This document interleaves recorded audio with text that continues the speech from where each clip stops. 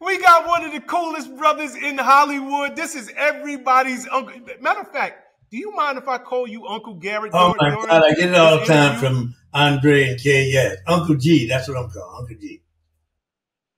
Okay, and pardon me, Andre. Pardon me, Kay. And this is his niece and his nephew in the background. But for the minute, I'm gonna be family. Uncle G, welcome to the show. Thank you, Andre. Thank you. Like I said, I'm glad to see your parole officer hook you up, and you're out walking around. No, I'm out walking around. I'm free. They let me out just to do this interview, so we're gonna have a lot of fun today. I got the ankle bracelet on. As soon as we done, they shackling me up and taking me back. Oh, you're looking good, man. You're looking good. What's that you got on your chest? Power move. If I can look as good as you, I'm good. No, I'm trying to be like you when I grew up, man. Whatever. Yeah. Whatever. I mean, okay, can we start off? Let's start off in a positive Yes. way. Huh? Let's start off in a positive way. Yes. SAG after. Over. Thank you. Over. Finito. For 3 years at least. You get to go back to work and make them millions again. A few pennies, a few nickels, a few dollars, whatever to help me pay the rent. Uncle G, you get to go back to work. I mean, let's call it what it is, brother. You've been doing this for so damn long. Like, when this SAG-AFTRA strike happened, does a person like you say, thank God I finally got a chance to rest? Or you like, what are they doing? All I know is work. Well, I don't know how to say this. I'm kind of lucky that the strike didn't affect me the way it affected everybody else. But that doesn't mean that I didn't have serious concerns, because only about 20% of us, I don't know if you know this, Sean, only about 20% of actors are working steadily at any given time. The other 80% are working sometimes and doing other jobs. And frankly, me and other actors who are not really affected like that were worried about the 80%. Okay? So it's not about us being alone out here. We like that. We joined, so we're back there. I was an extra, working here and then and sometimes, So for me, the thing I was hoping is that not only would the producers think sensitively, but the members of the union, the leaders of the union would think sensibly, not be hardcore and stretch out the strike. Because even if you're coming from an agency viewpoint or from a producer viewpoint, you're affecting about 80% of actors who are working sometimes, but sometimes they're working those temporary jobs. They're trying to pay the rent, trying to pay for gas, trying to pay for lights, something with kids. So I'm glad that now it's over, and that 80%, at least for 3 years, doesn't have anything to worry about. Yeah, some of the things that they were fighting over, once upon a time, it was unheard of. They're trying to protect their rights against AI, artificial intelligence, so that won't be kicking up. Could you even believe some of these issues? This is the world that I'm going to tell you, I think it is, I can't even use the word outrageous, unbelievable, that some human being would say, I have a right to use you and your work for nothing or little or nothing. How dare you challenge that? But on the other side, we have to blame the unions, because this has been going on since the 1990s. But it was a little bit at first. They kept increasing and increasing. And now it's so obvious. For instance, what they want to do now, the producers want to take extras for like a half a day, hook them up on video for half a day, then send them home. And no matter how long the shoot went, if it went for weeks, months, whatever, they could reproduce through AI what they got on giving actors a half a day's work.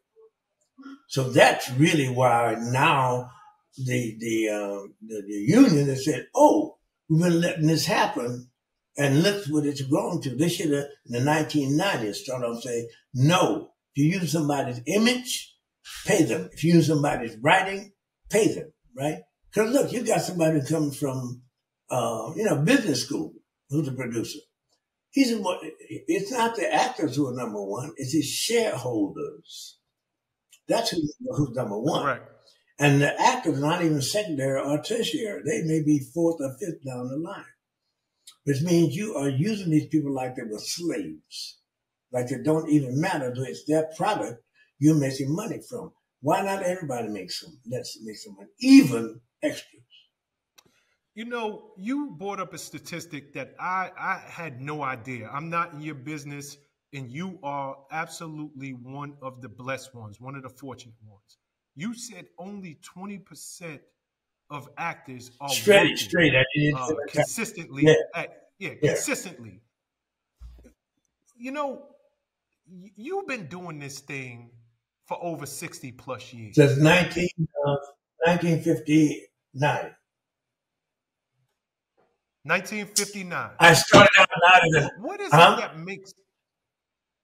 I started out not as an actor, right, although I intended to be an actor, writer, singer. I started singing in a singing group as a singer-arranger with a guy named Harry Belafonte. While I was, that was about a 6 months of work. On the other 6 months, I would go and do some off-Broadway stuff. So I've been here doing this since 1959. I guess my question to you is there, there's an actor that might stumble across this interview. What is it that you can give them in terms of a gem, a tip, some insight to your success? Like, it is no small thing in any industry, whether it is Hollywood, whether it's the music industry, the computers and technology, to consistently work for the amount of time that you have. It's incredible. And it is definitely a blessing from above. What can you share with somebody out there who's aspiring, or they're doing a little work and they want to have that same career as you? Well, I'm not high on giving advice, but I would say just keep on believing in yourself, because you're going to be hit with so much stuff that's going to challenge your self-esteem, challenge your inside, challenge your spiritual life. The one thing you cannot let them do is cause you to doubt yourself. No matter how bad it becomes, keep on believing that your goal, you will achieve it. Okay. For me, you say, consistency of work. And during the 80s, I didn't work that much. I did, because there was someone that I didn't know about who's working hard to keep me from working by telling agencies and production companies not to hire me. I didn't know about that until the gossip got around to me that was happening. So in the 80s, I did a lot of horror movies, okay? I have at least 6 horror movies I did. One called The Stuff, which is a cult favorite. It's a cult classic. Oh, you know about it? Because at the end, my head gets blown off. But, yeah. Yep. But I didn't really re-emerge into doing the kind of work that you're talking about until the early 90s when I got Martin. No, actually I went, I did some of the Jeffersons. I was 2 years on the Jeffersons. Nobody really knows that, but I was a 2-year regular on the Jeffersons. Yeah. Yep. Mm-hmm. But that's when stuff started happening, because even though it was a bit bad during the 80s, I didn't let it affect my belief that somehow I would work the way I wanted to work.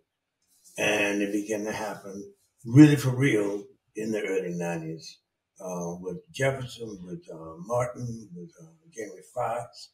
I did a year or so with Charles Dutton show, Rock. So all I can say, just as hard as it may be, and I know it's hard because there were times when I even dealt with doubt, because stuff was coming at me where I wasn't doing what I wanted to do. But you guys can't let them take that away. That's the one thing. They take it away, then you're not going to make it at all. You know, I got a random question for you, because even as you're speaking, I just thought of it. Do they still make you audition? Like when you walk in the room, are they still like, well, we need you to read for this part? I am very humble about that. You know why? Marlon Brando had to audition for Godfather. Well, if Marlon Brando had to audition, you know, most of the time I'm not asked to audition, but once or twice I am, you know. Matter of fact, I auditioned for Two Broke Girls. They made you audition for Two Broke Girls? They didn't make me. They said, you got to audition. I said, okay, I'll audition. I think the producer had me in mind anyway, but he was going through the process, you know, because he was making everybody else audition. I think that I had, you know, a little advantage when I went in. But yes, I did audition. Yeah. Okay. So do you, at this point in your life, take it personal? No, I do. Like, are you crazy? No, I don't. I'll either say no, I won't, or I'll go and audition. Either one. Look, most of the time. So have you actually? Most of the time, I'm not asked to audition. So the once or twice time when I am, okay, you know, like I said, Marlon Brando had to audition for Godfather, which is a role we remember him for out of all the roles he ever did, and he did an extraordinary job in that movie. Some would think that defines the movie, Marlon Brando playing Don Corleone. But he had to audition for it. And he stuffed his mouth, I was told, with cotton when he went in to do it, you know. Yeah. You know, I had no idea that, I mean, Marlon Brando, you know him from On the Waterfront. Yeah. I wanted to say that won an award by that. Huh? Yeah. I said he had done On the Waterfront. You know, this was an established award-winning actor by the time he had won the Oscar. What is Godfather, like 19? Oh, God, I remember. I can't believe they made him audition. One of my favorite movies of all time. Matter of fact, the first two Godfathers are two of my favorite movies. Now, the third one, not so much. But the first two, bad, man. I love them both. Nah, the first two, those are two of my favorite movies, and I can't pick which one I like either. You know, I don't know if I love part one or part two better. Me either. I want to go back to the beginnings, if you don't mind.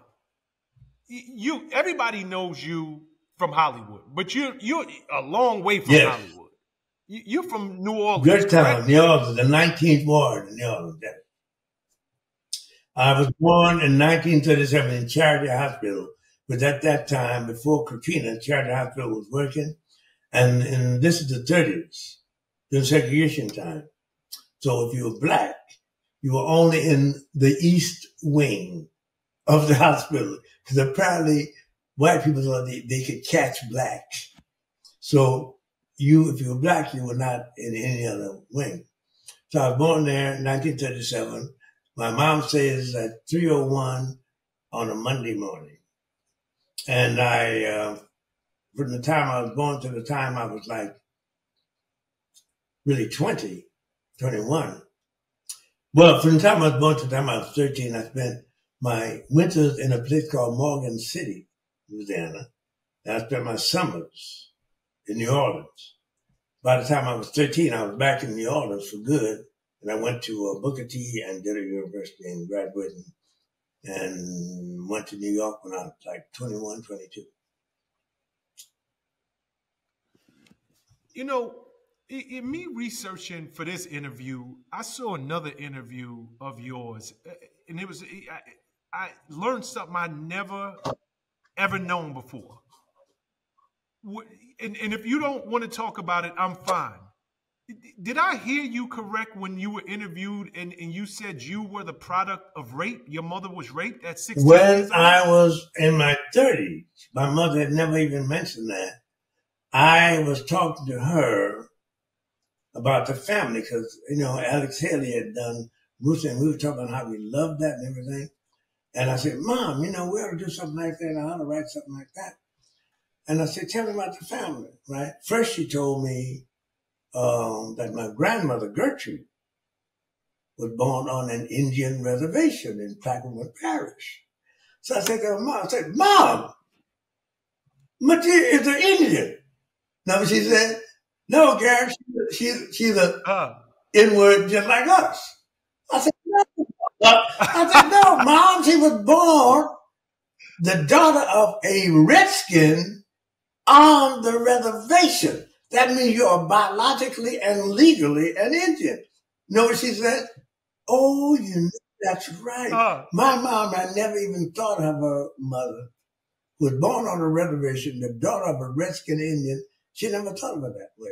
And I, too, had never thought of her that way because, the black community has so many biologies. In New Orleans, there are white people, literally biologically white, who are members of the black community. So you don't think she's just a Negro, right? So that's the one thing she said. Then she said something about me coming how, she said, well, Garrett, let me tell you this. I was walking across Earhart Boulevard, the train tracks, and your father, Willie Morris, jumped out of the bushes, grabbed me, threw me down, and raped me. And she said, until that time, mind you, my grandmother was born in a time when church members did not do what they should have done, which is to tell their daughters and their sons about the birds and the bees. So my mama taught them until she was 15 years old that you go down to the docks of the Mississippi River and you buy a baby. So after that, she's getting pregnant, she's getting fat, and her cousins are telling her, you're pregnant. And she's saying she didn't know what that meant, right? So within 9 months, I come out, and the story is not so good about my grandfather, whom I love to this day, but he was a Baptist minister who treated her very badly. He called her a whore. Though she told me she was raped, she didn't believe it. Why? Because there had been a young man whose name was Isaac Johnson who used to come and court my mom. So that's who my grandfather saw. So when she got pregnant and said Willie Morris, my biological father, had raped her, he called her a liar and put her out of the house. Matter of fact, for the first 6 months of my life, I was not in my grandfather's house. I was with my Aunt Tina. Because my Aunt Tina, said, what are you talking about? She took my mom, took her in. For 6 months, my mother with me was there. Then my grandmother, my grandfather's wife, had enough. She goes to the house on Pine Street, gets me and my mom and brings her back to the house on the name of the street. I just kept my head. Bring me back. And as she's coming to the house, my grandfather says to her, you can come in, but that whore can't. And my grandmother says to him, if she don't come in, I don't come in. That's when he relented. And the last thing he said after that was, remember your past. Because apparently my grandfather was a hypocrite who in his past had made a lady pregnant. And I met the results, but I have an aunt whose name was Aunt Celestine. My Aunt Celestine was the result of him making a girl pregnant.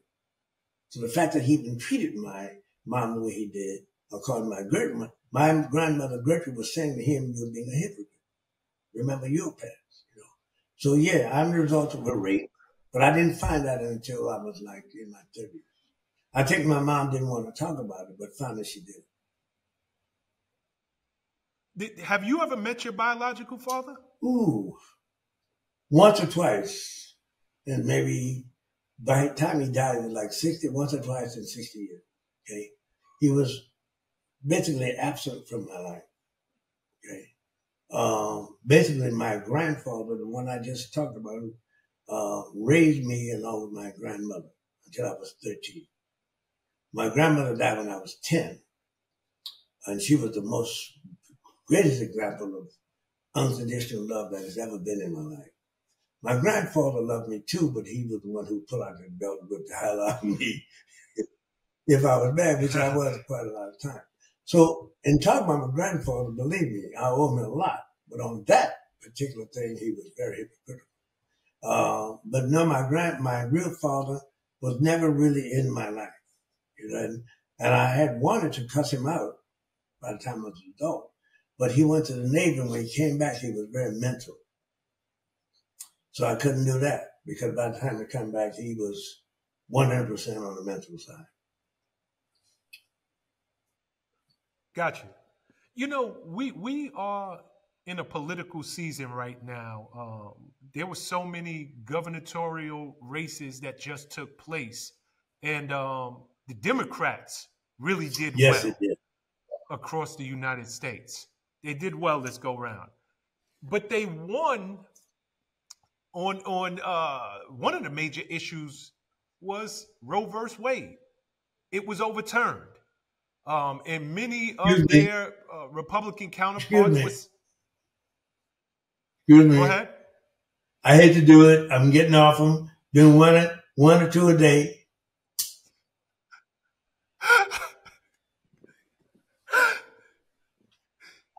Now you know damn well at your age. I'm down from 2 packs to like 1 or 2 a day. So for all those people looking, shut up. So go ahead. You were saying about the Democrats having, and you more than welcome to keep. You more than welcome to keep doing what you're doing. But let's get back to Democrats. I am aware of the fact in Ohio, help me, Michigan, and a couple others, in Kentucky, I think. In Kentucky, yep. Yeah. Traditionally red states, they now have Democratic. Because the thing about that, Sean, is this. All of these statistics show, with regard to abortion, people want women to be in control of their bodies.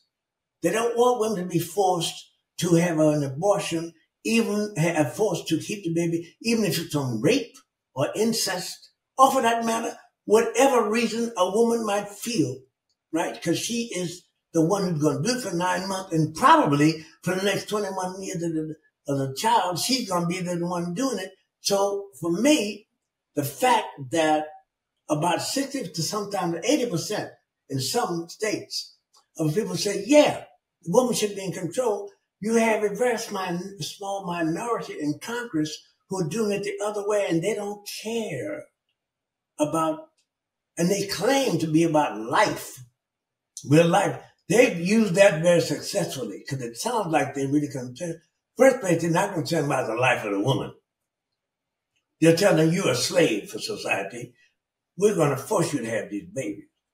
They're not concerned, in my opinion, about the life that she creates, because that boy, for instance, can grow up to 18 and be sent to war and get killed. They don't stop that. Why? We've got a whole lot of guns out here killing people, all of that. But for me, the fact that it's being done, a whole lot of things are being done against the will of what obviously what the majority want in a democracy, which is supposed to go that way.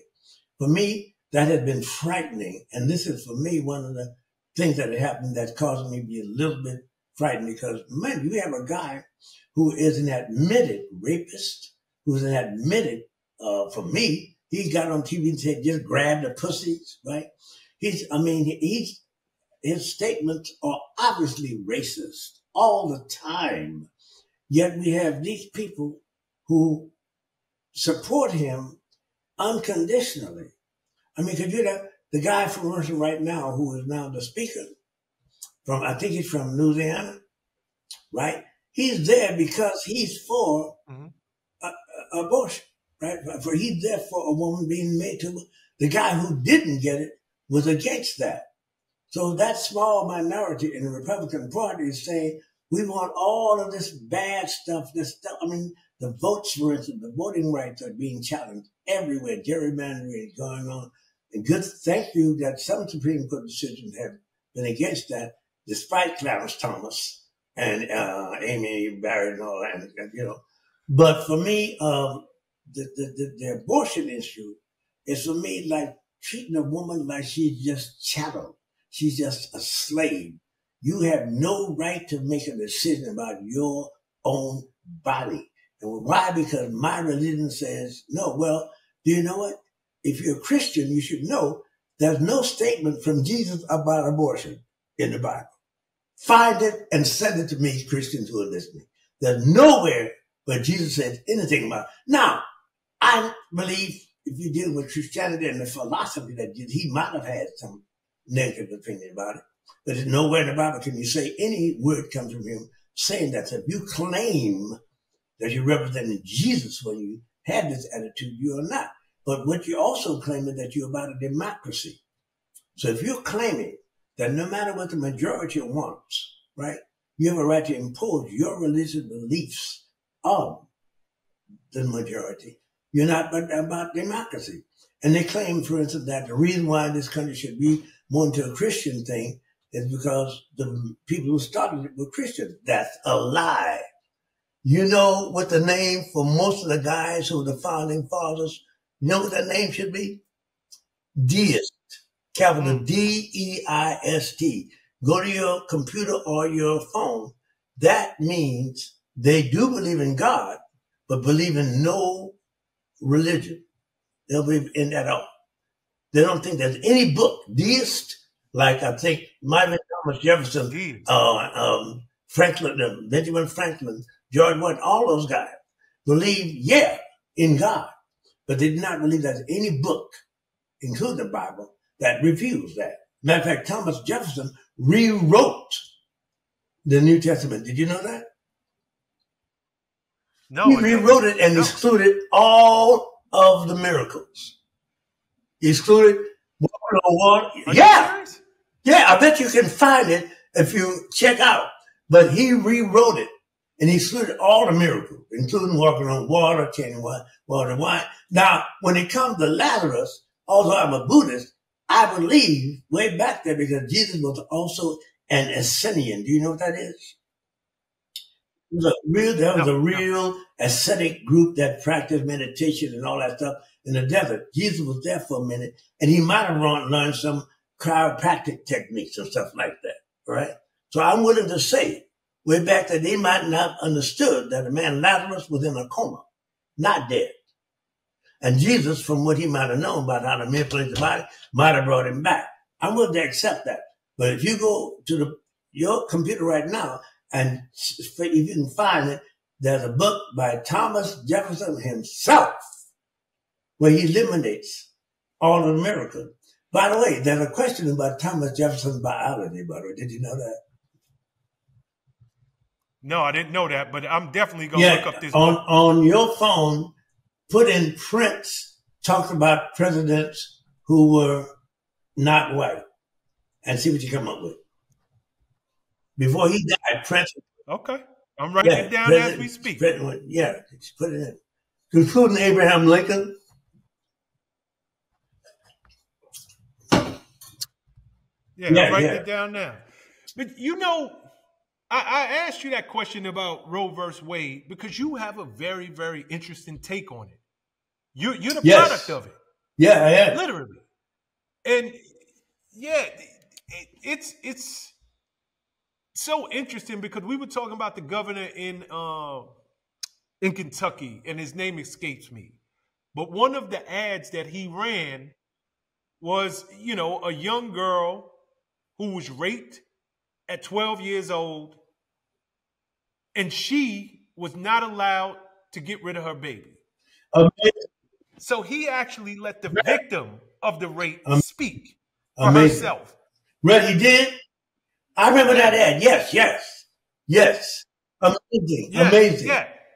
Amazing. For me, that there are people who would trample on the rights of to make a 12-year-old have the baby, to make her do that.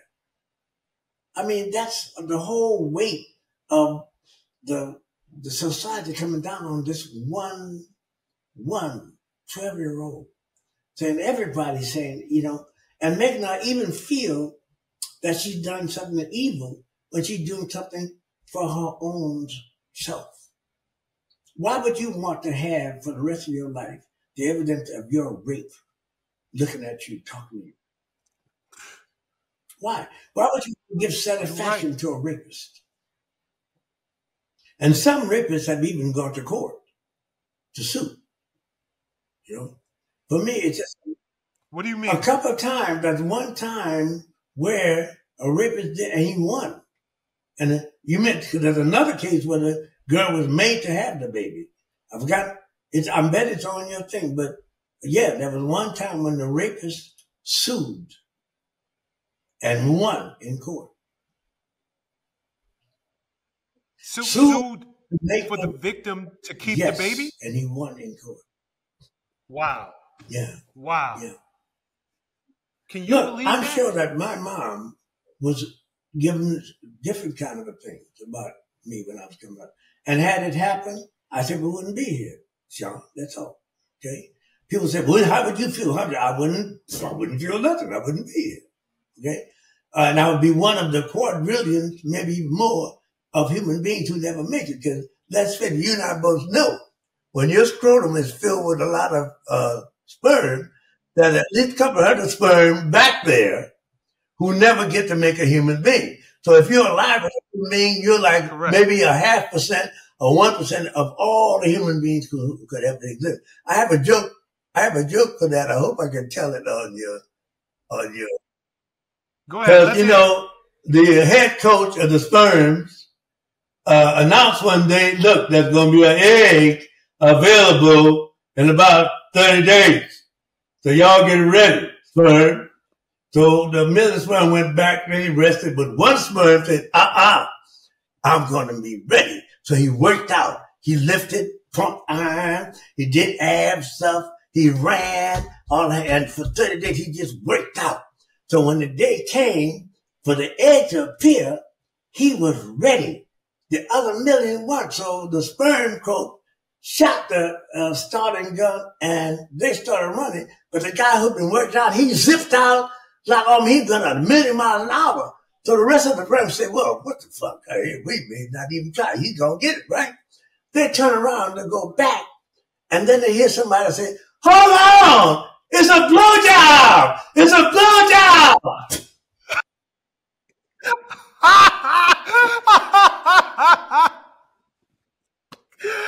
I didn't see the end to that joke coming. Excuse me, I know I'm being nasty. Nah, I love it, man. I love it. That's hilarious.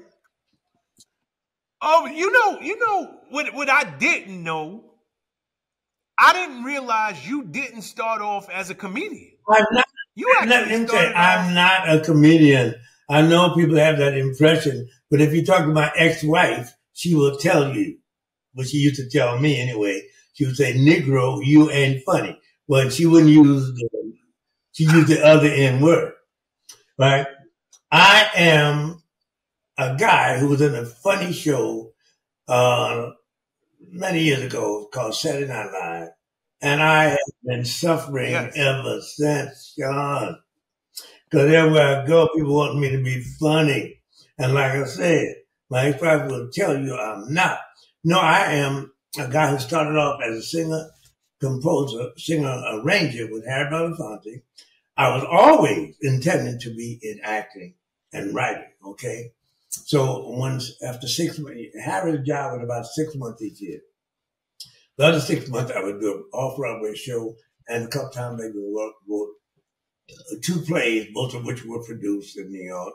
But by the time Saturday Night Live discovered me, I'd been in the business 17 years, and I had at least 20, 25 plays on and off Broadway, one of which was Ain't Supposed to Die Natural Death, Melvin Peoples' play. So by the time Saturday Night Live, discovered me and made people think I was a comedian. Matter of fact, I was hired as a writer on SNL, not as a comedian, hired as a writer. Because Lorne Michaels had read one of the plays I wrote, and saw something funny in it. But by the time I got to Saturday Night Live, I had already done acting, drama. I had written 2 plays. I had was had by the fun to have at least 4 or 5 things I arranged and composed. If Lawson Gould publishers are still around, my arrangement and compositions are with them right now. So by the time Saturday Night Live, and I had also taught public school on the Lower East Side. I had about a year of teaching, and it was in the ghetto.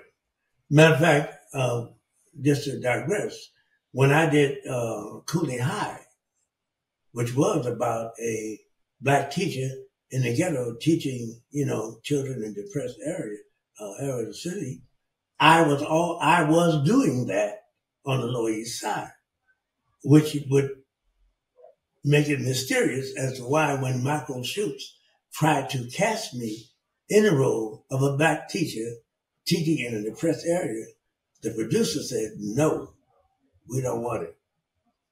Yeah. Did they know your background? Whatever. I don't know if they did. I do know that they told Michael Schutz they wanted a City Poitier type because they had seen To Serve with Love. You ever see that movie, To Serve with Love? Yeah. Yep. Mm-hmm. And so that's what they wanted, right? And Michael had to take me into the lady's office and convince her to let me play the role, which, as I look back, is one of the best things I ever did. But I want to touch on something that you just said. I know you were teaching on the Lower East Side when you got that role that we all, I mean, come on, Coolie High, it is an iconic film in our community. We grew up to that movie. We love that movie. Everybody know Garrett Morris in that movie. But it mirrored your life. Didn't you also teach in the prison system? If I got it right, you preach upstate New York in Kakalaki. Yes, while I was teaching. First, let me explain this something. My degree was in music, period, not in music education. New York University in 1968 had this special program where if you could go to STEM school for like 6 months, they would give you a teacher's license, which is what I did. So I got a teacher's license, which then qualified me to teach on the Lower East Side. And while I was there was this program which also sent teachers to prison to teach. So I was sent to upstate New York has a prison called Comstock. It's Coxsackie. Comstock. Comstock. But there's also one Coxsackie, which is for teenagers, right? Comstock is for murderers, right? And Great Meadows Correctional Facility is the proper name, but it's called Comstock as that's the nickname, right? So I was teaching music and drama to those murderers. And we did a play. While I was there, I said, do any of you guys have any poems you've written? And they had poems they had written. So I compiled, because I had been in Melvin Van Peebles' play, which was a compilation of poems. So I said, hey, why don't I do that in prison? So we, in fact, did a whole 2-hour show with those prisoners' poems, which was revered by the Albany Gazette, right? And mind you, teaching in prison is not something, if you're like me, you can really do for a long time, because you're teaching in prison, you are in prison. So when the guard is taking you to the auditorium, you walk a few paces, he opens another metal door, and then that sound they have in Law and Order, you hearing that sound all the way to the auditorium. And there's always was a guard in the auditorium as I'm trying to do the play. And I remember something funny because the guys in front, I was dealing with them to do the play, but all the time, way in the back, there was another group sitting way on the left in the back. So I couldn't understand why they weren't joining, right? So one time I made the mistake of going to the back. And as I approached him, I realized what I'm dealing with. I'm dealing with the wives of the guys in front. Are you serious?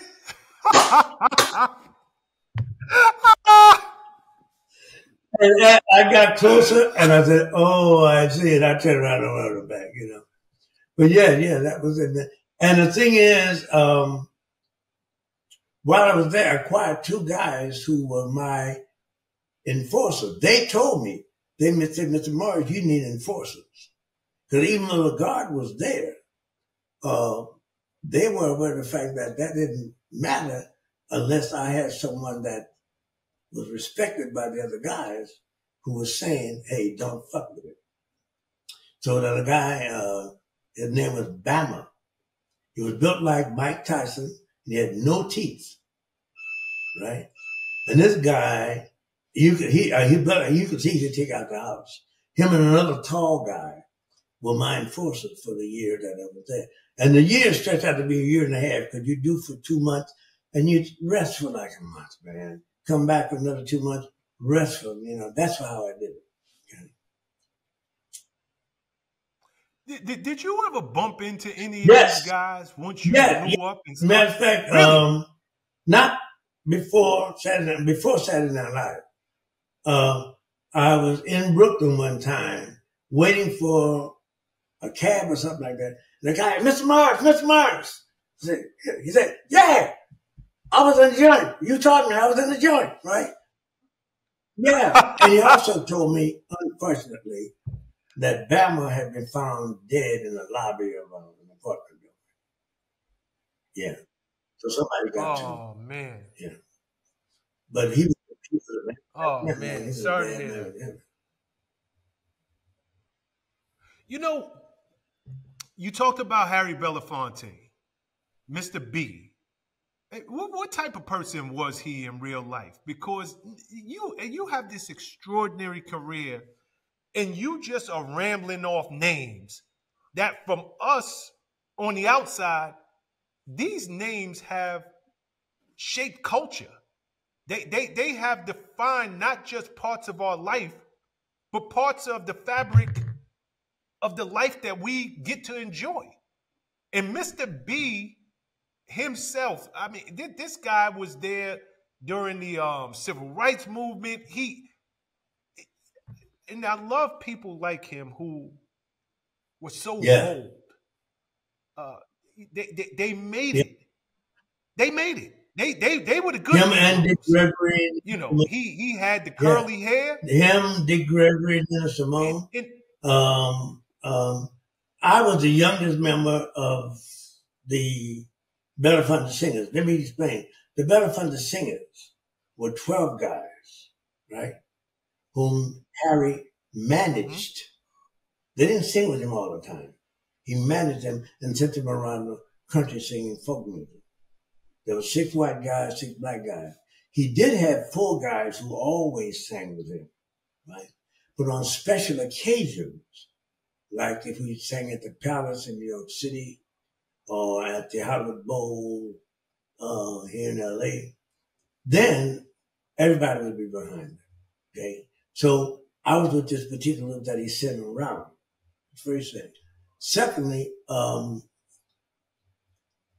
this was the 3rd group he had formed. So I was the youngest member of the 3rd group, and I became a member in 1959. And I was there till 1968. And I was a singer-arranger with him, although I must confess, the competition is very fierce between the arrangers. So they only managed to get one of my arrangements done. But Harry himself was one of the most important figures in the civil rights movement. He was always there to speak and support Dr. King and Ralph Abernathy, but he also gave his money as well.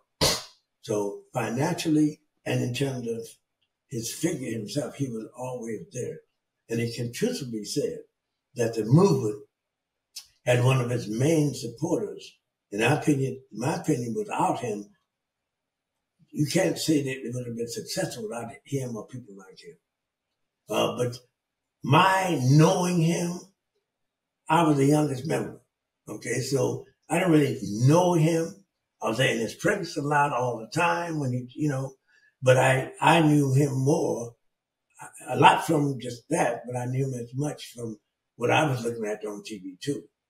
So I wasn't like a personal, like that kind of a friend of his, but I worked for him and was definitely in the presence of Mr. B a lot, where he would, check us out and talk to us. You're born, what'd you say, 1937? Yeah. February the 1st. You have outlived so many of your counterparts, so many of your peers. Obviously, Mr. B passed away earlier this year, I believe. You're seeing all of your brothers and sisters that you came up with, some of which were older than you. We also know, I think a week or two ago, Chef himself, Richard Roundtree, passed away. I'm not sure. There you go. These are guys, they was right there with you. When you hear that these guys are leaving here, I mean, and it's not just the guys. I mean, obviously, in the last year, Tina Turner, she's passed on. One of my favorites. Many of them. Not too yet. Yeah. Well, hey, man, there's an old joke which nobody laughs at now. The joke went, life is hard, then you die. Okay? We don't get out of here alive. Yeah, we don't get out of here alive. So the best thing you can do is live this life as well as you can, as happily as you can. Try to make as few mistakes as you can. I've made a lot. And, just have us, in my opinion, the only attitude you can have about death is acceptance. I hate people talking about fearing death. What the fuck does fearing death do? Certainly doesn't stop you from dying. If it stopped me from dying, I'd be fearing 100% every day. But this is a process. And if you deal with the scientific thing about molecules and atoms, the molecules and atoms never are destroyed. Ice is made of molecules and atoms. But when it melts into water, the ice isn't gone. The molecules and atoms have shifted, changed their dimension. When you put that same water on a pot, on a hot stove, it changes to steam. The water isn't gone, it simply changed. We as well will simply change on a physical level. Now, I don't know. I'm believing and hoping there's something else going on that a little fraction of me that will, that's been inhabiting this body. But in terms of molecules and atoms, basically, to say we end is not a correct statement. We don't end. We simply change dimension. We transform to something else. So with that as my belief, I am ready, not now, okay? I'm ready to transform because I know one day that transformation will happen. So I think the best attitude you can have with death is the acceptance that it will have and try to be as happy, and as you can until that happens, and not be fearing it all the time because you think you're going to hell and all that. I mean, for me, I know there are a lot of dedicated Christians who believe that. For me, that's putting a lot of worry on you, okay? As a Buddhist, I'm an agnostic. You know what that means.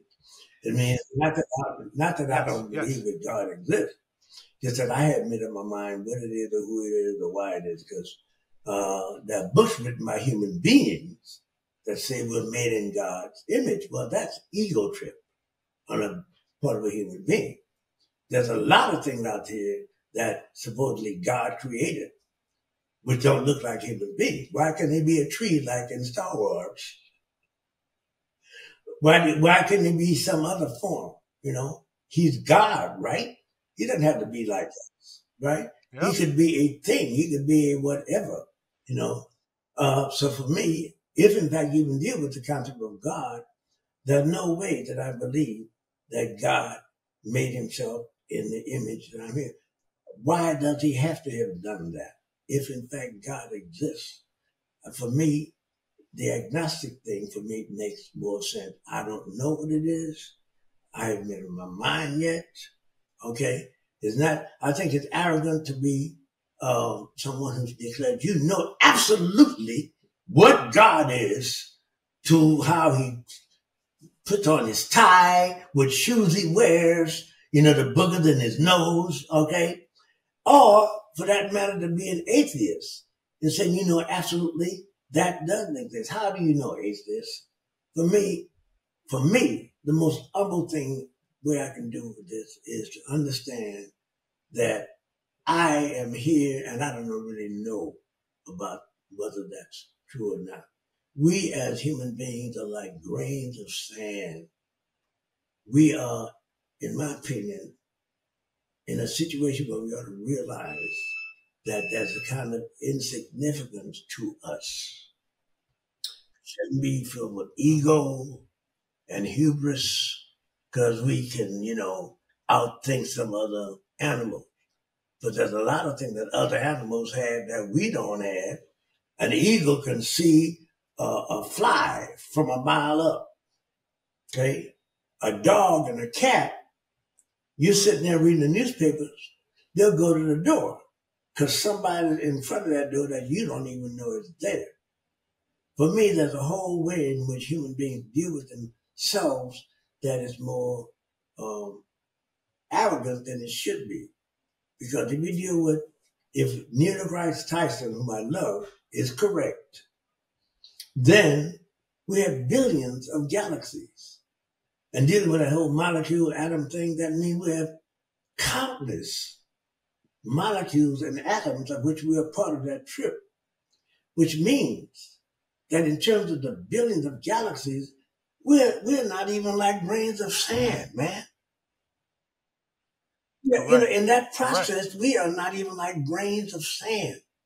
We should be very humble about being, like I said, because out of the quadrillions and more of human beings that exist, we are lucky enough to come out this way. Because in every scrotum, there's about 2,000 or 3,000 other sperm that didn't make it. Okay? So by the time you count out the trillions of human beings who have been born and have children, you have just uncountable numbers of human beings who could have existed. You know, so you should feel grateful, lucky, and in my opinion, humble about even being here as you are. I don't know what the original question was, but I think I went off on it. No, you answered the question perfectly. You answered the question absolutely perfectly. You know, you used the word luck. 1975, I believe, if I got it right. You were cast in at that time. Yeah, Saturday right. Night Yes. Live. What was the? Yeah, you're part of this iconic show that's been on the air now for over 40 years, going on 50 years. Was it just sheer luck that you were cast? Because you're not even, self-admittedly, I don't see myself as a comedian. And at that time, I was a writer, I was a composer, I was a singer, and I was a dramatic actor. But I was hired as I'm sorry, I cut you off. No, go ahead. As a writer. And my duty at first was to come up with something funny, which I took took a long, because I didn't realize as a playwright, because you can write a play that's 2 hours, doesn't mean you really know how to write a skit that's only a minute long or 45 minutes long, or 30 seconds long. I was having trouble with that. My other duty was to bring in black actors, because Lorne Michaels, God bless him, Lorne Michaels wanted to have a non-white, a black member of the Not Ready for Primetime Players. So I was bringing in Bill Duke. I brought in Oba Babatunde. I brought in Trey Zion Beverly You may not know who she is, but she was a brilliant actor who won a Tony for her role in for Colored Girls. Trezana Beverly for Colored Girls. She won a Tony. So I'm bringing people like that in. But then one day I came in and somebody met me at the elevator and said, Garrett, Lorne Michaels wants to see you in the green room. I go to the green room and Lorne is looking at Coolie High because John Belushi, Gilda Radner, Lauren Newman, Jane Curtin, they had told him, well, look, you got Garrett bringing in actors. He's an actor too. And they said, look at Coolie High. And sure enough, he did. And after he got to looking at it, he said, Garrett, I want you to audition for the Not Ready for Time Play. And I auditioned with Gilda Radner. And after that, I retired. So I came in as a writer, not an actor, and was hired, after my audition. I think that's my phone. I have, you hear that sound? Yeah, it's on my phone. I can't find it, but it's telling me my sugar too high. Okay, Dre, you see my phone? Yeah, I got it. Yeah, give it to me, please. Anyway, that's how I became a member of Not Ready for Time. Again, I started off the question by saying luck, because it damn sure feels like you can have the talent, you can have the access, but there's a bit of luck that we all need. Luck, blessings, however, a gift from God, whatever it might be, it's that thing you can't account for, that X factor. Because for you to be sitting in that building and they looking at you to bring in the black talent, and he goes and watches a dramatic piece on you. It's not like you was telling jokes in Coolie High. For him to bring you in and say, look, I want you to audition. This is a sketch comedy show. It ain't a dramatic piece. And for you to get it, there's a whole lot of luck involved. That is, let me tell you why. Because one of the things that impressed me about the other members of the Not Ready for Time players, John Belushi, Gilda Radner, who were graduates of Second City, where they teach you technique that gives you the ability to do almost immediately comedy about anything, improvisationally. So I consider their range improvisationally on a comedic level to be like from 1 to 100. You know what I mean? I also trained in a improvisation workshop. Well, whereas Second City is was a white workshop, I trained in a black workshop. Conducted by Michael Schultz, Gilbert Moses, Dick Gregory. And in the black workshop, you were dealing with themes like teenage pregnancy, the white man and all the stuff they'd done against black people, police brutality, right? So instead of going the range from 1 to 100, my range was from hate Whitey to kill Whitey. That was about as much the range I had. So when I was trying to improvise with them, I was always coming up short, and I realized it. Another thing is I was so impressed with how they did it. I was quite often, when we were doing improvisative stuff, I'd be watching them, saying, wow, look what she just did. Wow, look what she just did. And suddenly I realized, oh, you got to be in it, So for me, the fact that I got that job after improvising with Gilda was, a whole lot of luck. Because my improvisational skills were not up to theirs at all. Yeah, that was a talented cast. You mentioned Jane Curtin, John Belushi, Gilda Radner. Lorraine Newman. Who else was it? Lorraine Newman, Chevy Chase. I mean, that is an iconic cast right there. How difficult did you take the news? I mean, you auditioned with Gilda. She Oh brought you boy, in. When she passed away, how hard did that hit you? man, that was a hard hit, Sean. That was a hard hit. Ooh, you made me as you talking about it, man. Excuse me.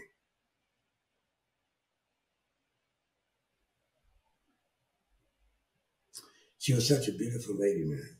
Okay, such a talented, beautiful lady, and I had a whole lot of problems. Okay, while I was there, because I wasn't always on the positive side. I was very negative with a whole lot of people.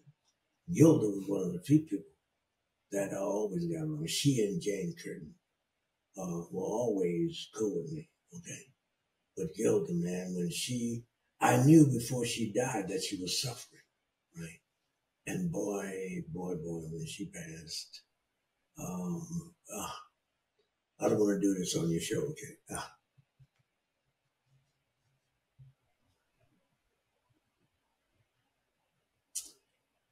It was hard to take. And even now, as you can see when I think about it, it's just, she's such a brilliant, beautiful lady.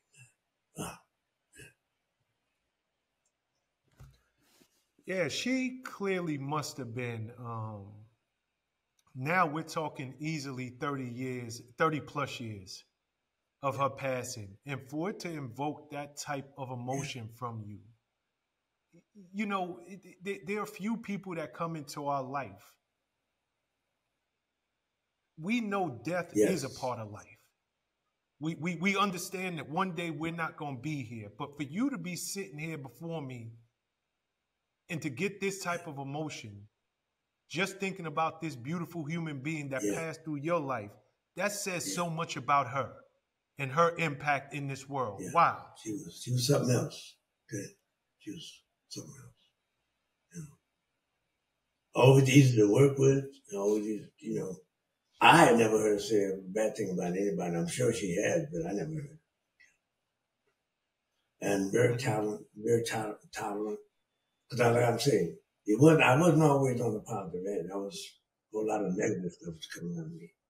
And she was very, very supportive and helpful. You know, speaking of being not so positive, last time I sat down with you, you told me about a gentleman, African American, came on, and I'm not sure if he came on to the show, but he was very outspoken about you being on the show, and went so far as to call you an Uncle Tom. You wouldn't mention his name, and I'm not asking you to mention it now, but because I needed to do some research. If I mention his name, can I get a wink? I came up with Franklin J, something like that. Am I on the right track now? All I gotta say is you're pretty good at your job. Okay, fair enough. Yeah, because I'm like, who could this have been? And God knows I went and I dug and I did some research. Like, who is this man? But I know your time on Saturday Night Live, it wasn't always positive. And you didn't always feel as welcomed within the staff as you should have. You want to go into that? Well, like I say, I'm not, as a Buddhist, I take responsibility for my part of that. Okay? So a whole lot of negative stuff would come out of me. I was a coke fiend at the time. A whole lot of stuff I was doing that was clearly creating enemies. Okay? But I didn't realize the extent of that. Because people, you know, a lot of times you're hooked on a drug or addicted to it.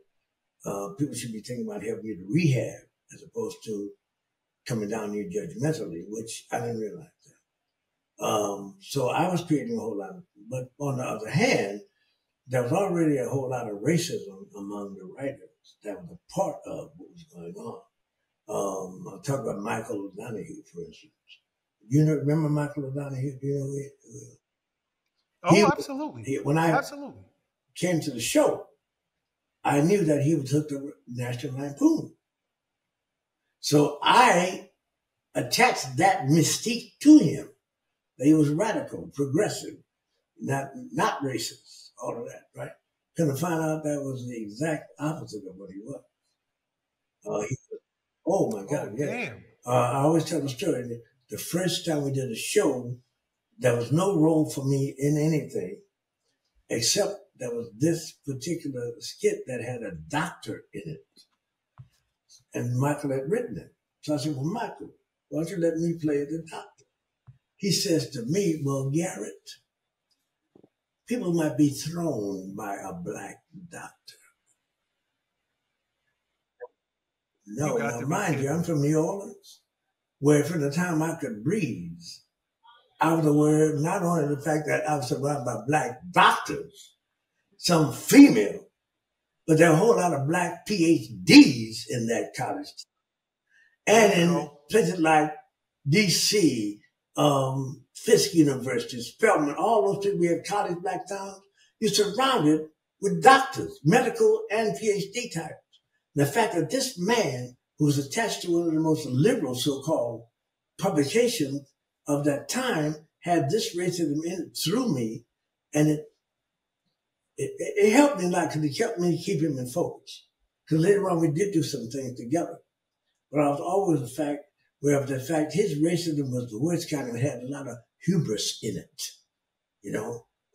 Yeah, it was like the kind that was intellectually up there, and I know it. So, but he wasn't the only one, you know. But for the most part, he was one of those who, his racism, for me, shocked me, and it was a part of how I had to deal with a couple other people, you know. But there were some people like Chevy Chase and like Alan Twibell who were on the other side, you know, because I didn't get a lot of people to write for me, but Chevy did, Alan Twibell did.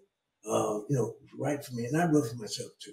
You know, but yeah, it was hard dealing with that kind of hubris. It was that kind of intellectual kind that seemed to think it really knows that its racism is correct. Yeah, it's a very different world that we're talking about in the mid '70s. In as much as things have changed, so much of it is staying. And that's something. Yeah. Oh yeah.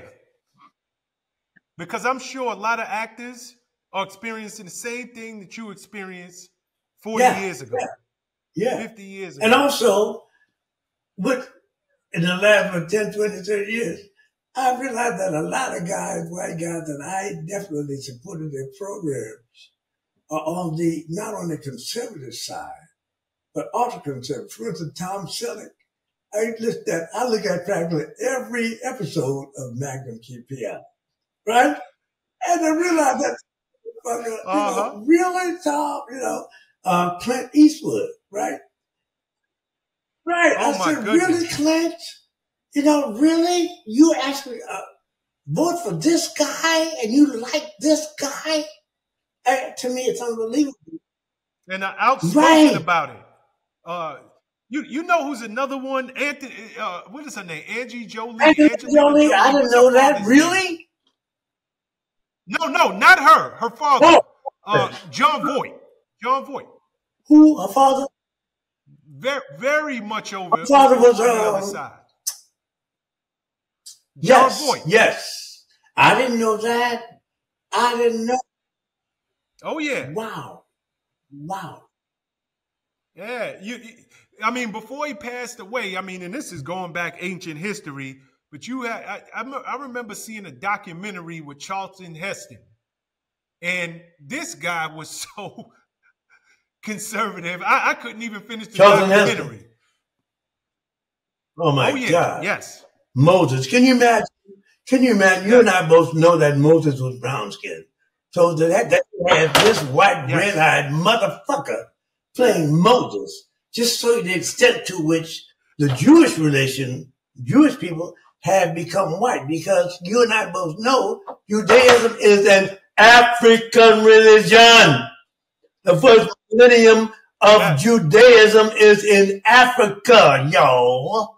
Sure, in the last 200 years or so, in this country, white people from Yugoslavia and Czechoslovakia have represented it.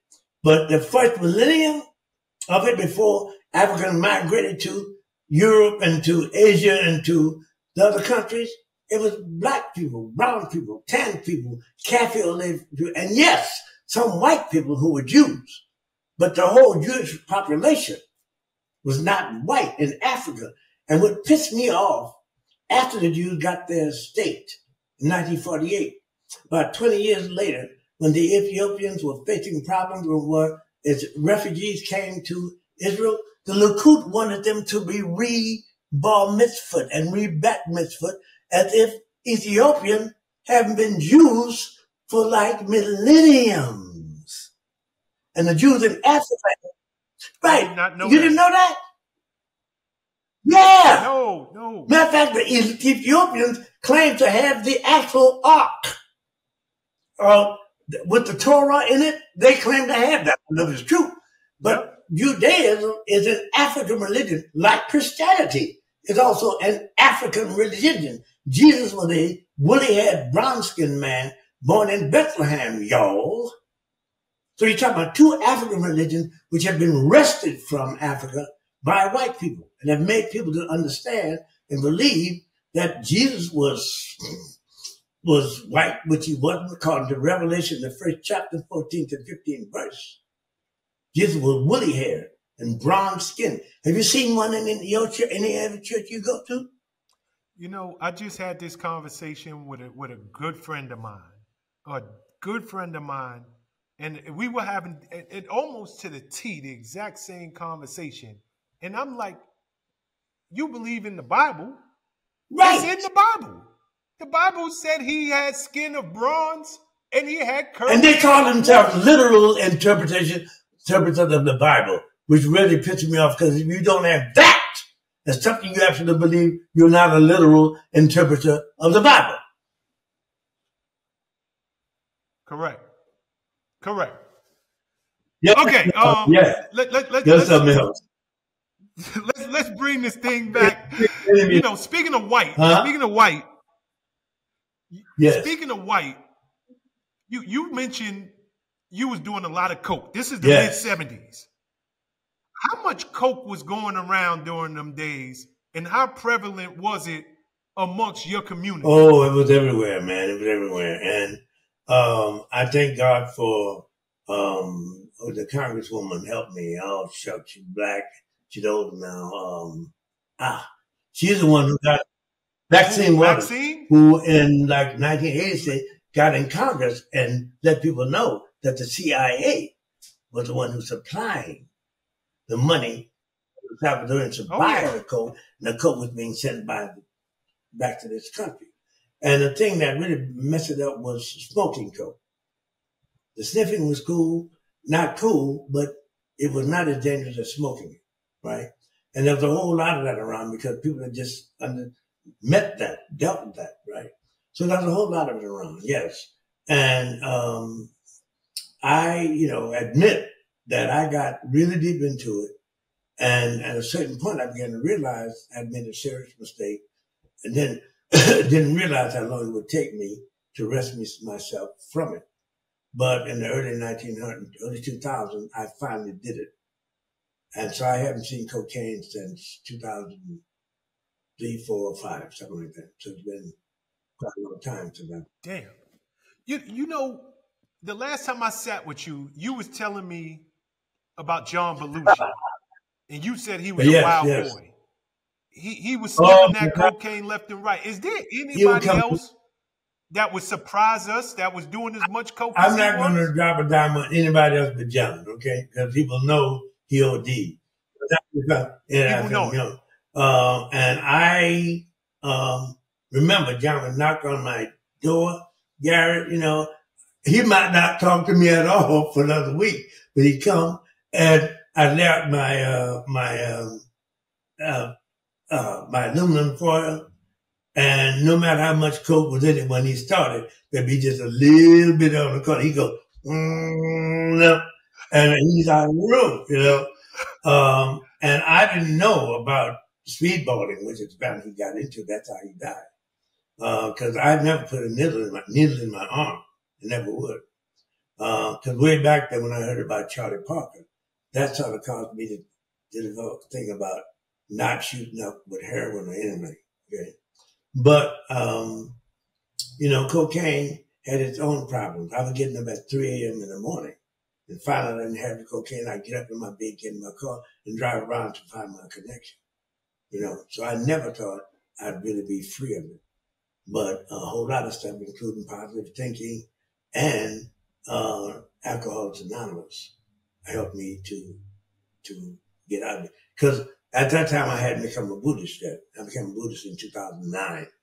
But I had been using Buddhist principles, not knowing it, because positive thinking is a part of Nichiren Buddhist thing. The ones who chant, mm-hmm. those are the ones who use also positive thinking as a part of it. Teach them on your viewing your goals and your chanting. Chanting is a way of praying. And you're not asking. You're saying, I will be this. I will be happy. I will do this. I will achieve this. It's not you're saying, please let me help me. No. Everyone you're saying, you will do it, which is a whole different feeling that comes from that, Sean. Yeah, well, cocaine. Let's call it what it is. Cocaine's in the 70s and 80s, it was prevalent. Everybody was doing it. I'm glad to hear you say everybody. Like it was something. But you know that some your people who say everybody. You know that, right? Black people say everybody. Oh yeah. Well, I'm saying everybody. Thank you. Go ahead. Everybody, not everybody. Everybody was doing it. Everybody was doing it. Yeah. But one person who come to mind, another one that he was open about it. I'd love to know, you being a fellow comedian, what was your thoughts on Richard Pryor during those days? Richard Pryor to this day is, for me, the number one monologuist I've ever heard. One of the most brilliant. To me, the most brilliant comedian I've ever heard is Richard Pryor. Now, next to that is Dave and the rest, all of that. By the way, Lunell, I'll tell you about Lunell,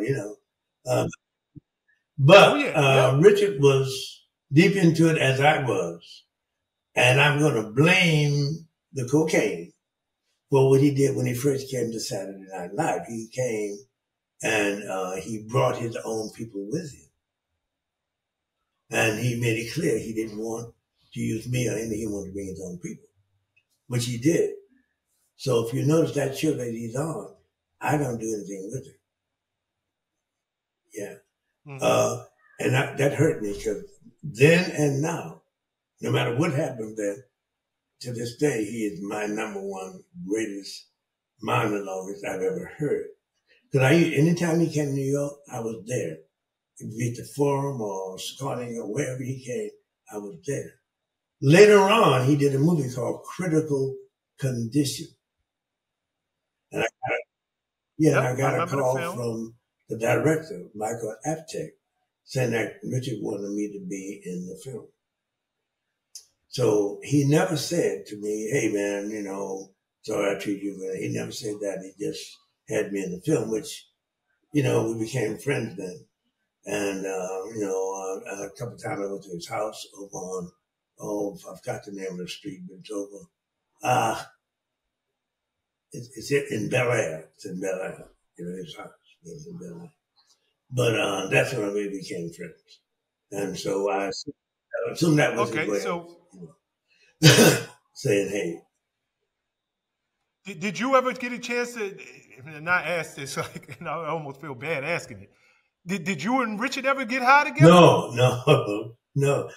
But by that time, I was working hard to I still hadn't succeeded, but I was really working hard to get off. So, no. It's interesting that you classify him as the greatest monologuist that you have ever seen. For me, I look at, once upon a time, I looked at Eddie Murphy as this was the all-time great. He was on the top of Mount Rushmore. but I got to give it to Yeah, Dave Chappelle now. You know, for a minute, Chris Rock came they're in, all he did great. his thing. So it's so interesting that you have lived to see all of these great comedians. I mean, we talk about Richard, but right there with him was Red Fox. Let me And say he this. was killing it. I was Go weaned ahead. on Red Fox. Okay. So when I talk about Richard, I have to say Red Fox, Mountain, maybe I grew up on them, and they're in a special category, particularly Red Fox, who had, I don't know if I can do it like him. As a kid, I was on the floor with this thing that he and Slappy White came up with. It was a detergent. The detergent was called Fug, F-U-G-G. They told all the ladies, you know, housewives, if you got a dirty floor, we have a detergent that you will use called Fug It. So if you got dirt on the floor, just Fug it. But we also have a complementary detergent called Sug, S-U-G-G. So if you run out of Fug, use Sug. So if you can't Fug it, Sug it.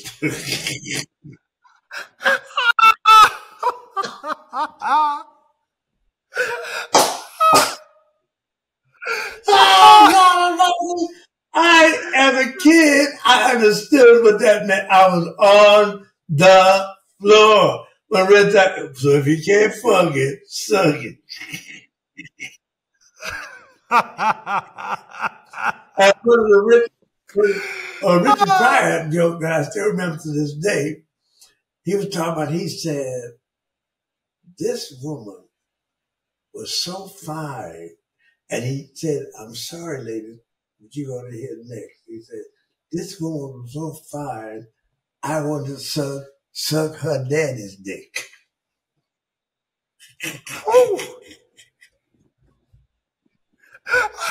But anyway, I agree with you about Eddie, Dave Chappelle, who, in my opinion, is doing it like a motherfucker.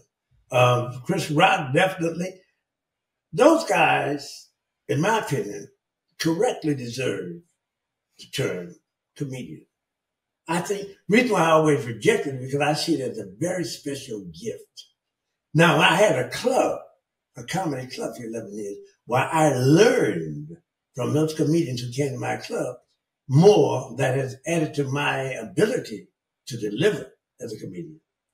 But at no time, and even now, that I consider myself in their class. I'm not. I'm an actor who's in a very funny show, and I have learned to be funny from that, right? Those guys were born with a native gift to make people laugh. So that's why I say when I say about me, I mean, I'm not like them. You know, that's so humble of yourself, and it's so self-aware at the same time, because you have this amazing career. You're on a career-defining show, and you don't look at yourself in the same league, just in terms of raw comedic skills natural comedic skills, as some of these greats. So humble of yourself to say that. And I understand exactly where you're coming from. Beautiful, beautiful. You know, you talked earlier. I want to talk about another guy, and I don't know if you consider him to be a comedian or just somebody who was on a very funny show. But when you were coming out of, let's call it your down period, let's call it your scary movie period, you got cast for 2 years on the Jeffersons. Yes. That was great. That was great, man. That was great. I worked with Sherman, Isabel, Roxy Roker, I don't be sharing myself. You know what I mean? Flo. Who are we talking about? The Roxy's husband on the show? Ought to be sharing. Marla Gibbs. Oh man, that was a great time. I really loved it.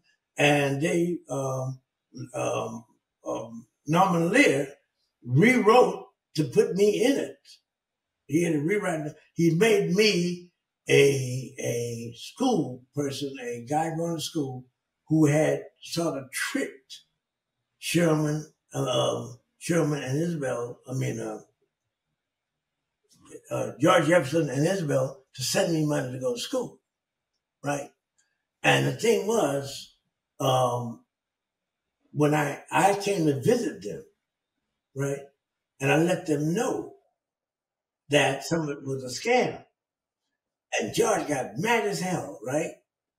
Right? Then I opened up this attache case. So I told him, I'm your son, I'm your son. He said, you're not my son. No, you're a scam artist, you're a scam artist. Then I opened up this attache case with nothing but money in it. And George said, sons! And it was great because George, I never know, every time, there was once a day when George himself would pay for everybody to eat. He would have this Chinese restaurant he would order food from. I'm sure it cost him a lot of money, but every Wednesday, Thursday, whatever, I think it was the day of the shooting, he would order and you just eat, you know. He was great, man. He treated me great. Isabel treated me great. Roxy, great, you know. Marla Gibbs, and they were all beautiful people. I loved that show. You know, it was only a 2-year thing, but you know, I loved it. You know, that is one of those iconic shows, not just in our community, but that show did really well in the ratings. You know, it's unfortunate because again, it was a different time. Sherman Hemsley is, well, he's rumored. I don't know if he ever came out, but I never saw that he was married or not. But he was a homosexual male in Hollywood. You know, did you know, or did any of you guys know that he was in the closet at that time? Yeah, I did. Yeah, I knew a long time. Oh, so it was an open secret. I knew it. No, I knew it long before I got on the show. I knew it. You know, and it's a shame that people have to live their lives like that. Absolutely. You know, particularly in a world where we claim democracy is important, love and all of that. And, you know, there's so many people who, even right now, are trying to treat people like they're not human beings, you know. That I think the present leader of the Republican Party said that homosexuality will tear down the very community itself. And by the way, there's a joke that you can tell about Jesus, okay? Let me hear. From 12 to the age of 30, nobody knows what he was doing. But at 30 to 33 is what you see in the Bible. And for 3 years, he hung out with what? Unemployed guys. Need I say more? Okay? Yes, you can. Who got mad when he would go, because when he would go to the Garden of Gethsemane, but then he would go to another corner, and you know who he took with him? Mary Magdalene. And matter of fact, James, who's his brother, the one of the disciples, got complained about that. Now, when he comes to Mary Magdalene, the church had lied about her because they call her a prostitute. So there's a whole lot in the churches that go, no, that was a result of certain factions way back when the church was only Catholic who didn't like the fact that, mind you, way back there in the first century that they're in Europe, Christ and Christians are still radical Jews. Matter of fact, you can consider the whole religion of Christianity is the success of a radical Jewish sect. Because Jesus in Africa was not a Christian. He was being followed by them. He was a Jew. He was circumcised. No Christians are circumcised. So what you had was a radical Jew in Africa being told by the Orthodox Jews, mind you, Mary Magdalene, when she met Joseph, she was already pregnant. So the Orthodox Jews were calling Jesus a bastard who hung out with prostitutes, right? That's what they were saying. So when they got to Europe, right, what happened was, okay, well, the Catholic said, well, let's see how we're going to get rid of this. We're going to say, not that Jesus was a bastard, but that God impregnated Mary. Oh, problem solved. The other thing was about Mary Magdalene. If you saw, and I bet it's still on the public station, about 30 years ago, there was a 2-hour show by historical theologians who went back and checked out Mary Magdalene. She was, Sean, according to them, a very rich woman who hung out with other rich ladies. And yeah, she liked sex. She was profligate. She was fucking everybody. But she had a lot of money. She was not a prostitute. So when you get to Europe, right, a very paternalistic Christianity, which that's wants men to be number one. Mind you, even to this day, you're probably a Christian, female Christian minister, right? So what they did was, the people who were paternalistic side, because you and I have known for a couple of centuries, there was a fight between patristic sects about what it was going to be, what the word was going to be, what the Bible was going to look, all of that. King James comes along and makes the King James Version. But at a certain point, not only did they claim that Mary was impregnated by Jesus, but that Mary Magdalene was a prostitute. That eliminated us saying anything about her being one of the women who actually supported Jesus and the unemployed guy he hung out with for like 3 years, which was the fact. The fact is that Mary Magdalene met Jesus, and yes, she did impact his life and cause her to start changing. But she was never a prostitute. She was a very, according to the Christian theologian, a very rich woman who hung out with other rich women, and they backed Jesus and his disciples. That's how they were able to go 3 years, without working. But when Christianity got to Europe, the Catholic Church had a fight, and the group that won changed, said Jesus was born through God impregnating Mary, and that Mary Magdalene was in fact a prostitute. Now, I don't know again what they started, but we get on some stuff where I digress, because I used to be a Christian, and a whole lot of that stuff that didn't help me, John. Help me to get out of this.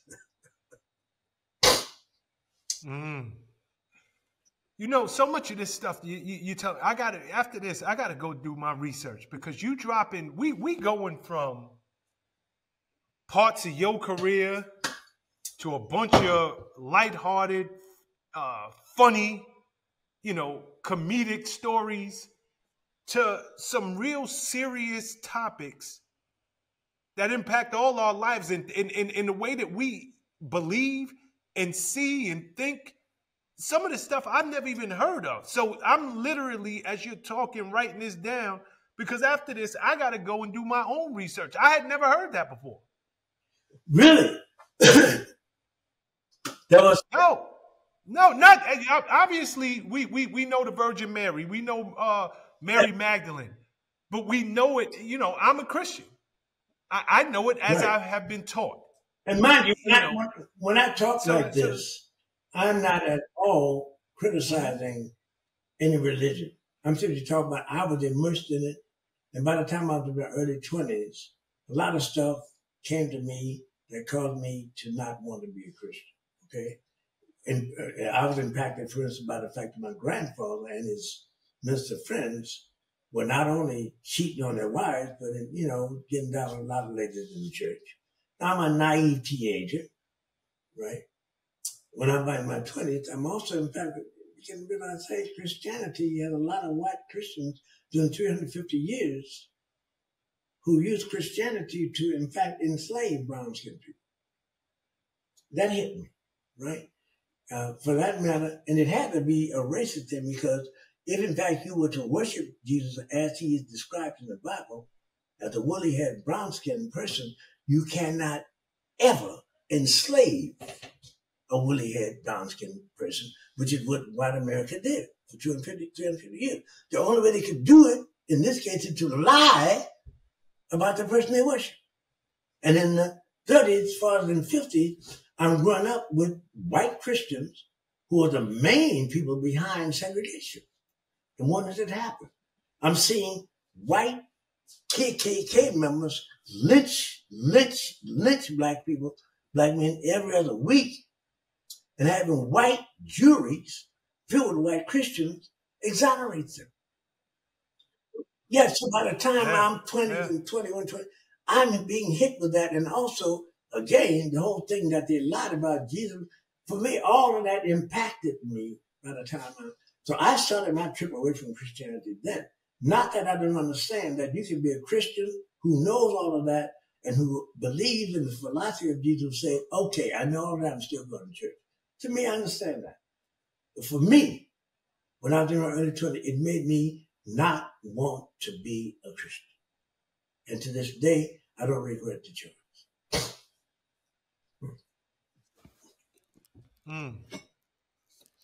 Wow. Wow. Very deep. Very, very deep. Okay. Let me bring this thing back for a second. Talk to, how did you get, so many people who are part of this generation, they might not know you from Cooley High, Car Wash, Saturday Night Live, the Jeffersons, and I can keep naming them. They know you from Martin. That was it feels like that was the reintroduction, if you will. How did you get that part on Martin? So Martin made you audition. Who was in your? Who was sitting at the other side of the table watching you? Bentley, Kyle Evans, brilliant man, brilliant producer, writer, and Martin and some other. I don't remember who else. I think Martin's manager, whose name I forget now. But yeah, I auditioned, and. So let me get this straight, because Martin grew up to you, just like I did. You telling me that Negro said, look, Garrett, I understand that you've been doing your thing long before I was born, but I need you to audition? No with that, because there were other guys too. Remember the guy who played Bookman and Sure. What's his name? Yeah. Johnny. He was also up for the part too. So hey, I understood that. So Bookman from Good Times was up for your part. Well, it was not part after, but at that time it was my part. He and I auditioned. Because I remember he told me later on that he auditioned for part two. Wow. Okay. See, I have no problem with, like I said, I go back. I talked about Sean Connery. Did I talk about Sean Connery? No. You told me about the Sean Godfather. Connery had the audition for Godfather. Did you know that? No. Sean Connery ain't in the Godfather. Marlon Brando, rather. Marlon Brando, yes. Had a Godfather, so if I got once I knew that, I said, hey, he's an Oscar winner who's an Oscar winner who definitely make money and the film is in, and they saying this motherfucker audition. I say, well, get off your high horse, Garrett, Okay. While your career's reviving with Martin, because that's where so many people came to know and love you and that character you played, you get shot on the streets of Los Angeles. How the hell that happened? Because I gotta believe anybody who is from our community was watching Martin and see you walking down the street, they know exactly who the hell you are. Well, this person, I'm walking down the street. I'm walking down the street. Two people coming towards me, they passed me, but I don't realize they didn't turn around. The guy grabbed me, right? And there's a little girl with him. And look, at that time, I'm 5'6", didn't weigh much. When I turned around, I saw a guy was at 5'9", 5'10", he must have weighed about 190 pounds. But when he grabbed me, he misinterpreted what I would do. So what I did, I guess it really embarrassed him a little bit. Because across the street there had been people across the street who've been saying, "Hey Stan, hey Stan, hey Stan, hey Stan." But this guy was one of them. He was going to rob me, I think. So I wore this leather jacket with Africa, the map of Africa on the back. I think he wanted that. When I turned around, though, he had the gun pointing at me, and that's when I stopped and I said, "Hold on, hold on."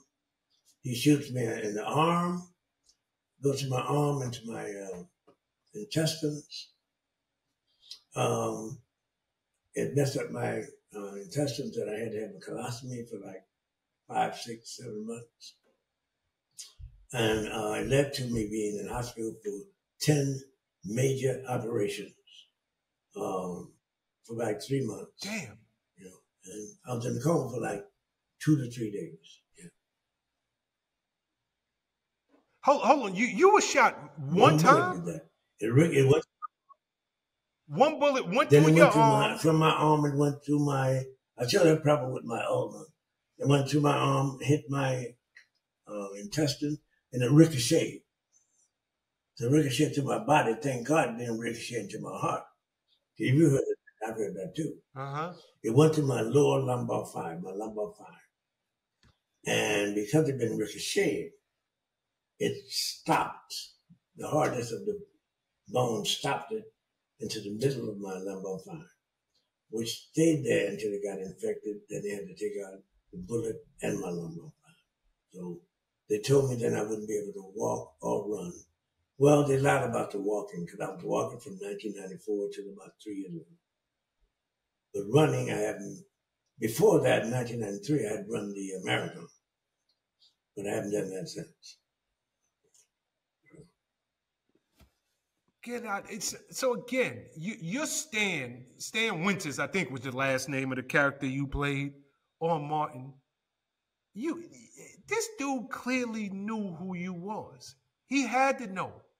Do you think it was just you embarrassing him that made him pull this trigger? Because it couldn't have been. I can't get into the guy's mind. All I know is when I turned around, the gun was pointing at me. I was going to side. I turned around, ready. Look, although I knew I'd probably lose the fight, but I turned around, I saw he was bigger than me. I was going to side kick him and get, hey, let's get into it. When I turned around, he had a gun, which I didn't know. Had I had known he had a gun from the first, I wouldn't have moved at all. But the fact that he shot so quick means that I was told later on by the cops that the people on the street said the gun had one arm like here holding me tight, the left arm, and the other arm had the gun to my rib. So had he shot me then, I wouldn't be talking to you right now. So he's ready to shoot. He's ready to shoot. Wow. Okay. Something else that I heard, and I guess I'm just going to ask you straight up. I know the character Stan was written off the show. I want to believe one of the last scenes, if not the last scene, that you were in Martin, it was actually filmed in the hospital. Yeah. Were you essentially fired from that show while in the hospital? You and I've talked before about this, okay? So I don't want to go into that. I don't care. You know, I've talked about it enough. Yeah. I sure was fired when I was in the show. Yeah. I have no idea why. Damn. Okay, your career bounces way back, and you land on Jamie Foxx show. Thank you so much, Jamie. Boy, he was such a breath of fresh air. The guy's a genius. Who's funny, comedian. He organist and a piano player, composer, singer. Right now, by the way, Jamie is in this movie called The Burial. Have you seen it? Yep. Him and Tommy Lee Jones, I think. It's Tommy Lee Jones. No, I haven't seen it. You got to check it out. You got to check it out, man. It's a great movie. Great movie. Great film. Yeah? Great film. Okay, so this is another one of your beloved characters. Jimmy, Uncle Junior. I mean, everybody knows Uncle Junior. It seemed like that. I mean, just watching it, I'm looking at it like any other fan. It seemed like y'all had a really, really I good love that time show. and a I love real that show. I love that show. camaraderie. Jamie was such fun. Quite often he wouldn't go to the dressing room between sets. He'd be talking and making funny people laugh. Sometimes I missed going back to my dressing room to dress for the next scene because I'd be sitting there listening to him. Garcelle Beauvais, a great, beautiful lady to work with. And one of my main men right now is Braxton, Christopher Duncan, right? Elliot, of course, Elliot. Oh, hell yeah. Elliot English, of course, love working with her. But Christopher Duncan and I talk all the time on the phone. I think Christopher is one of the most brilliant actors in the country. Very much underappreciated, okay? Because I think Christopher can do anything from Shakespeare to OG without batting an eyelash, okay? Got that kind of talent. Brilliant man. Nah, he really is a brilliant man, and like you said, Jamie, he's so brilliant, and I love because whenever anybody talks about Jamie, you never hear nothing bad. It's always this guy's the life of the party. Whatever it is that we see on the screen, it seems like behind the scenes, he's every bit of it. When you found out that he got sick, how did you hear the news, and how did it even affect you? And thank God, it seems like he's doing. Yeah, I just heard it on. I don't remember who told me, but it might have been on the internet, might have been on the phone, might have been somebody called me. But yeah, I heard. I was very discouraged by it, you know. And by the way, people should know that Jamie is very supportive because I had a 5-year contract, right? But I only worked on the show for 4 years. Why? Because the 5th year, if you remember, they changed the set to the office where Jamie was a jingle writer. So that meant neither Elliot, nor I, nor Christopher were in it anymore. And we all got paid. What do you mean? You got paid for the season of work that you didn't actually work every fucking week. You got to be kidding me. No, okay, so nobody better talk bad about Jamie Foxx. Don't get around me. So I gotta ask. He's clearly, the show is named after him. He's the executive producer of the show. Is it him who makes that final decision that says, "Look, my people need to get paid"? How would I know, Sean? I don't know. I just know we got a check, and I know he could have challenged it. He could have said a whole lot of things. All of it. The producer could have said, you know, no, why, nothing to do that. So, you know, shout to that guy, man. Every time I hear a story about him, he's a class act. Yes. He really, really is.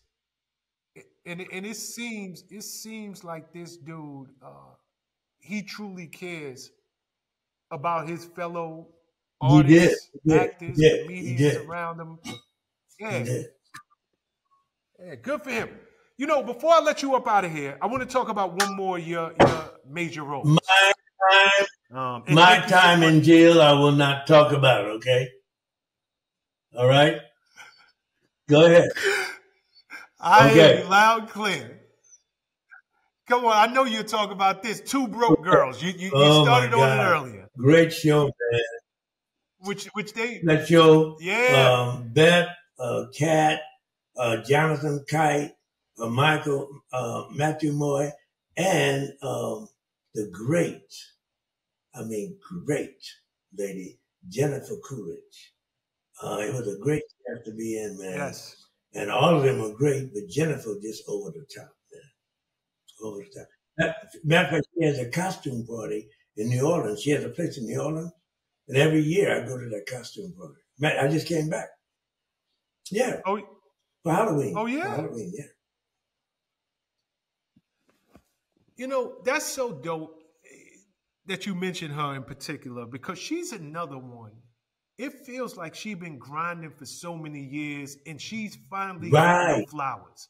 She's finally getting that recognition on a very mainstream level. But this is There you go.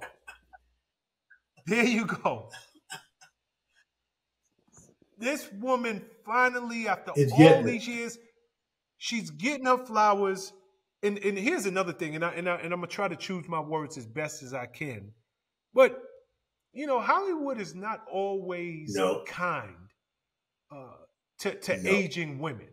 They're not always kind to women who are not, you know, rail thin or you know, have had any types of body enhancement surgery. And she is winning on sheer talent. Right. She is. I think she's brilliant. I think she can do anything. She really is. You again, like I said about Christmas, you throw OG stuff or Shakespeare at her, she will upstage anybody on the stage. Okay, she will. Okay, because I was ready. If you remember seeing that show, it was obvious when she came on, the audience went crazy. Every time. She just had to show up. And then she delivered. She delivered. She never didn't deliver. She always delivered. You know? She was a beautiful. She's an amazing actor. Yeah. She really is. Now, does she just have a place in New Orleans, or is that where she's from? She's not from New Orleans, but yes, she for like at least the last maybe 20 years. She bought what used to be a plantation, but it's a 3-story mansion on, guess what street she lives on? Are you ready? What? She lives on Race Street. What? She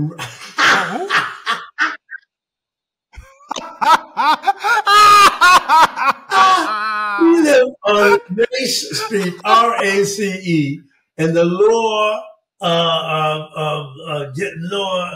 quarter. Anyway, she lives on a Race Street, and it's really because going to her house, whenever I put that, I said, Race Street, what the hell, you know? Oh yes, you know, she's great, man. She's great, and she lived there. She has a 3-story mansion, and when you go there for the costume party, everybody is they're serious costumers, okay? If you go there, you better come there ready. Because the costume party people, they ain't jiving, man. You have all kinds of costumes, you know. And one of my best costumers is a guy who was in Martin, Jonathan Grimes. Remember the white guy who was in he played the white guy in the studio. Oh yeah. He's one of my best friends to this day. And when he goes to the costume party, get ready, because he's no slouch. He did Tina Turner one year, okay? And except for the fact that he was white, I couldn't tell the difference. I don't know if that's saying a lot about his costume or saying a lot about her. I guess I'll just say it's saying a lot about his costume. Jennifer's down, man. She's really down. Boy, she's great. I love her. Nah, she's a talent, but she really is, and I'm so happy to see that she's being recognized and she's breaking so many stereotypes, you know, as she's doing it.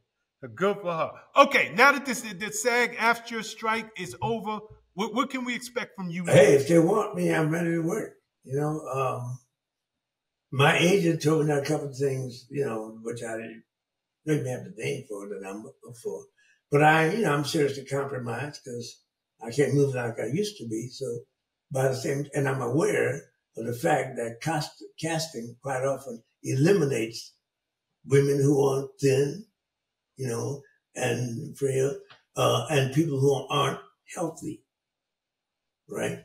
If you have somebody in a wheelchair, you're going to get a healthy actor to act like he's unhealthy. Why? Here I am, you know. There's about a walker. You're going to give somebody a healthy actor and have to act like that. Well, here I am. I got a walker. So that there's some problems you have to deal with, but I'm ready to go. Anybody want to hire me? Okay, let's say those calls don't come. Can you sit back and look over your career and say, you know what, I had I a do hell that. of a run, Yeah, I do that no now. I regrets. do that now. Every year you Good for see you. people going on to the other side, like Richard Roundtree just left us. People Melvin Van Peebles, who I worked with, gone. There's a great guy, a beautiful man, great director, Gilbert Moses, who died, about 20 years Oh yeah. ago. And, female names aren't coming up, but, I caught myself fortunate to be here, still able to, breathe air and talk to you. So right now, I'm just thankful for my career and thankful for the fact that I'm here, able to talk to beautiful men like yourself, because you got it going too, bro. You talk about me, you a star, your damn self, motherfucker. Yeah, yeah, yeah, yeah. I'm trying to No, get to you your do, you level. do. But I'm gonna tell you something, and and I say this with all sincereness. I know we've been laughing and joking throughout this conversation, but you have brought so much. I remember the first time I had the opportunity to sit with you. I lit up, and it's very uh, few times that I sit with people and something from the inside, it just lights up, and I say I can't But wait to sit with this person, to pick their brain, to hear their story, and then to sit Well, with I'm you. glad. I'm glad Go you ahead. didn't go to the 35th precinct in Hollywood. Okay. Whatever. My question is, does it surprise Yes, you? it Because does. because you're just you. Does it surprise you that you have affected and touched It does. so many Yes, it does. lives? Yeah, It, because it does I really. have in my background, as cocaine and a whole lot of serious mistakes. Okay, which I don't feel guilty about it, but I feel more like I made bad choices, and I'm trying to make better choices now. Okay, and there's a certain part of my life that I would not want anybody to emulate. Okay, but if people deal with me in a positive way now, I feel good because I think I've done what I've tried to do in the last 20, 30 years, and that is really correct a certain trajectory that my life was on. Okay? And to that extent, I feel we all owe coming generations a something they can emulate to bring them to a positive conclusion to whatever. So to the extent that maybe what I'm doing, I'm grateful. Okay. But in no way do I see myself as anything else but a work in progress. And I say this humbly, but that's why people love you so much, because we're all works in progress, and you never try to be anything other than what you are, and I think that that's the relatability, and that's the part of you that so many people can Thank you, thank you. identify with. Yeah. So with that, I have to say again, I appreciate your I time. appreciate your time as well. I love I our appreciate being on your conversation. show, man. This is the second time, and I'm very thankful for you having me on the second time. Absolutely. Thank you so much for your All right. time, Uncle G. You are All forever right. Uncle G. Tell Kay and Hey, tell Andre you're Andre, part of the family. Andre. Okay, they're going to another room, but thank you. I'll tell them what you said, man, and thanks again. Okay. All right, my brother. You be good. Continue to be blessed. And one But last thing I'm gonna tell you. Man, there ain't no slipping with you. Your mind is oh, functioning like you a 20 wow, thank year you, old or man. something. Like, good Lord, your mental is all the way there. Thank you, man. Thank you. Good for you. Now, if you can stop smoking them cigarettes, I'm working on it. Working right. on it, man. Working on it. Okay. Same to you, love, man. Brother. Don't do anything I would. Oh yeah, Dre, come here, come here. Peep in and say goodbye to my man.